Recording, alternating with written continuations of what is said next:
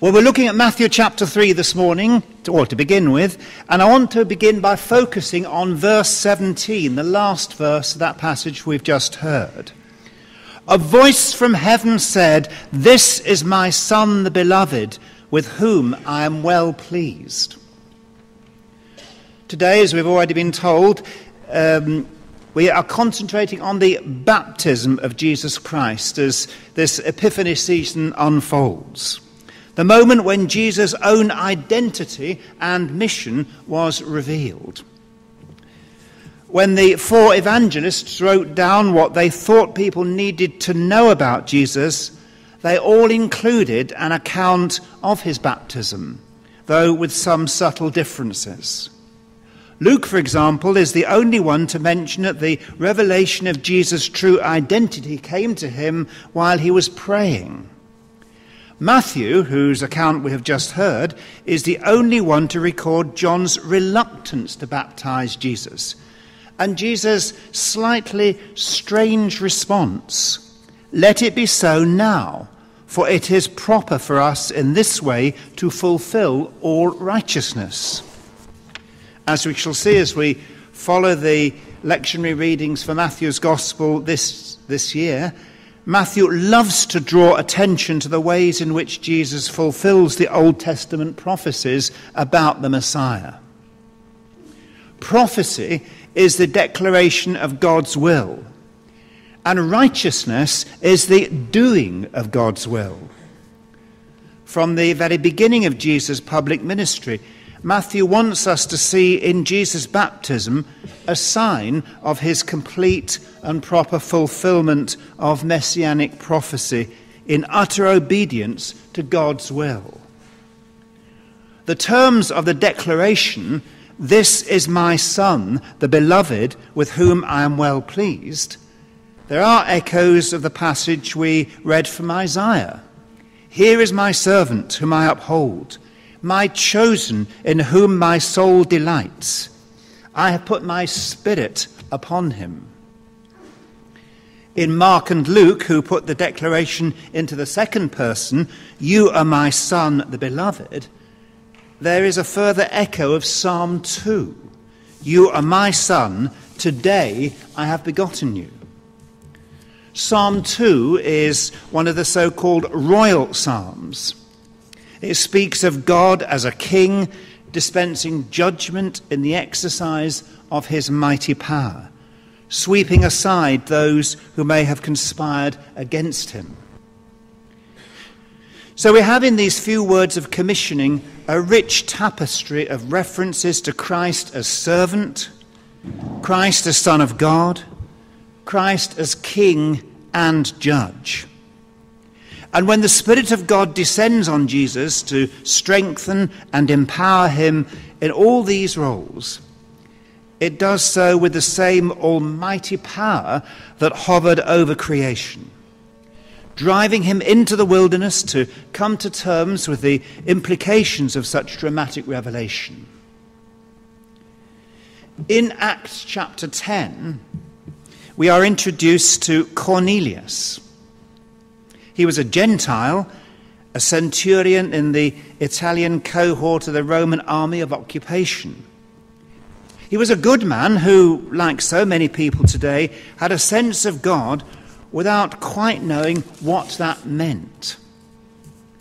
In Luke's account of the development of the early church, Cornelius helps Peter to make the groundbreaking discovery that the gospel to which he has already borne such powerful witness among his own Jewish people is offered on the same terms to the Gentiles, the non-Jews.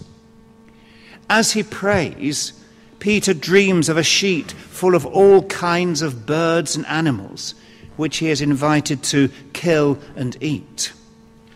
When he protests that as a good Jew he cannot eat such food, he is shown the same dream again, 3 times, and senses that God is trying to tell him something. It is at this moment that messengers come from Cornelius, who has been prompted by a vision to send for Peter to tell his story. When he arrives, Peter has no hesitation in entering Cornelius' house, explaining that God has taught him by that dream not to regard anyone as profane or unclean. God's love reaches out to us all, whatever our race or religion, our colour or our sexuality. And in our second reading, we take up the story when Peter declares, God shows no partiality, but in every nation, anyone who fears him and does what is right is acceptable to him. So Jesus, Cornelius, and Peter, three very different people, but all three laid themselves open by prayer and worship to the activity of the Holy Spirit. Jesus did not need John's baptism of cleansing for the forgiveness of sins, but by his baptism he identified himself utterly not just with the pilgrims who had flocked to John in the desert, but with all humanity in our weakness and sinfulness and in our search for God. As Jesus laid himself open to God in prayer, the Spirit descended on him with great power to strengthen him for the tasks which lay ahead, driving him into the wilderness to reflect more fully on the nature of the mission to which he was called. Cornelius was at prayer when he saw that vision of an angel telling him to send messengers to Joppa to find Peter and bring him back to Caesarea. Peter had been praying when the messengers from Cornelius arrived. And when he gets to Cornelius' house, Cornelius welcomes him with the words, "So now all of us are here in the presence of God to listen to all that the Lord has commanded you to say." Great things happen when we open our hearts to God in prayer. Jesus was moved to embark on his public ministry, to set out as healer and teacher on the road that would lead eventually to the cross of Calvary. Cornelius was moved to get in touch with Peter, as you or I might be moved to visit someone or to make a phone call.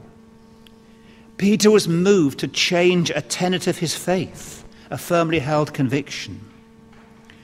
Under the guidance of the Holy Spirit, to whose promptings we open ourselves in prayer and worship, each one of them was moved to do something which God could use to carry forward his plan to reach out in love to all his children all over the world.